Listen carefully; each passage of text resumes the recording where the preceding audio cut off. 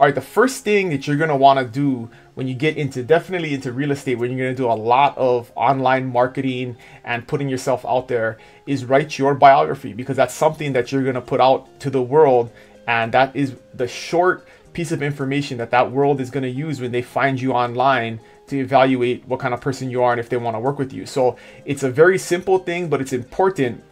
And my advice on this is to be very specific and be very unique, because so many times in the real estate world, people write the flowery, I want to help you find your dream property, and I'm passionate about selling real estate. You can see that in every single realtor's bio that's out there, right? What is it that's unique about you that will compel someone to reach out to you and work with you to be their agent?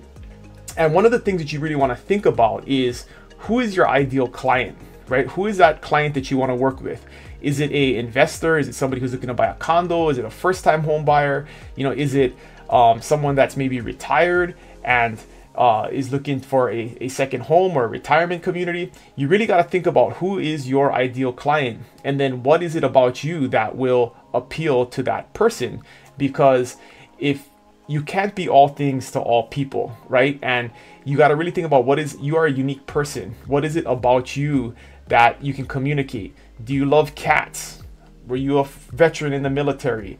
Are you a former construction worker that can do work on a house and fix and flip houses? I mean, what are the things that you've done in life that make you unique, that bring a specific skill set or expertise to this business that you can help communicate to a potential client? Because that's what people are going to reach out to, is someone that they feel like they're gonna connect with and that they're gonna want to work with on that professional level. So be careful about this. Be thoughtful about this.